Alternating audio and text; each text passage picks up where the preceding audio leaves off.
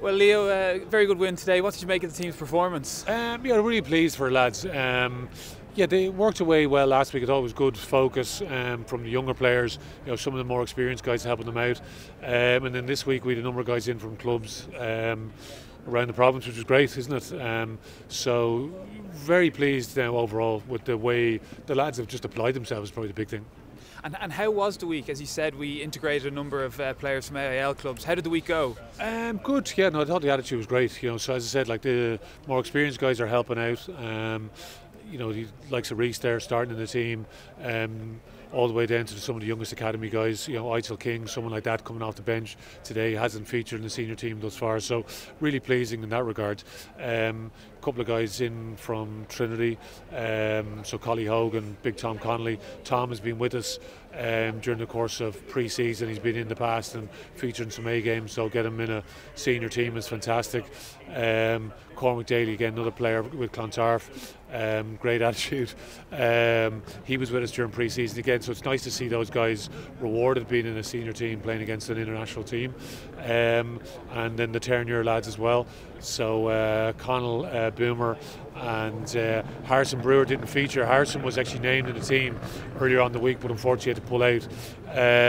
So really pleasing to see those guys perform in Leinster jerseys. So lots of things to be happy about. In terms of performance specifically, I thought there was lots of good stuff in the first half with plenty of changes in the second half. It probably loses a bit of rhythm and cohesion. So but we're learning plenty about the game. That's probably what we wanted.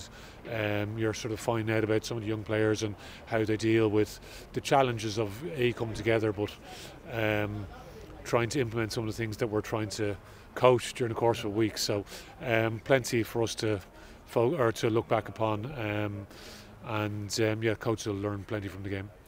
It was great today that so many AIL players were rewarded with a senior appearance, but the AIL, it's a stepping stone for a lot of our academy players week in, week out, and it really is a great part of our pathway, isn't it? Yeah, and we get to see some of the academy guys on a regular basis in the AIL, how they stack up against guys that are playing clubs, and some of the guys in playing clubs are very strong, perform strongly on a week-to-week basis. So as I said, it's great to see some of those guys getting a reward there today.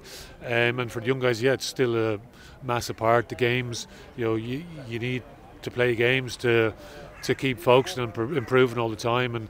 And for us, it's there's a great challenge trying to bridge that gap between amateur rugby and professional rugby and underage. So the more we see of some of those club players, the better, I think.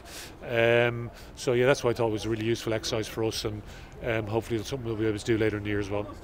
And the atmosphere today, it was a great crowd. You said it'd be worth nipping out of school or work early for, and it was worth it in the end. It was great. Plenty of chilly people in Dublin, which was great to see. So be nice if we could adopt some of that fan base as well, so making plenty of noise out there. It was a good occasion now. We're obviously delighted to get a good win. And next week now, Glasgow, carrying this momentum into that week should help as well. Totally different challenge now next week. So we'll see how all the guys come through the international games, or the international game obviously tomorrow. Lots of good stuff is taking place during the course of November. So we'll see how everyone pitches up. Some guys will get managed, other guys will come back in. And we've two big URC games which leads us into Europe. So Glasgow and Ulster at the RDS.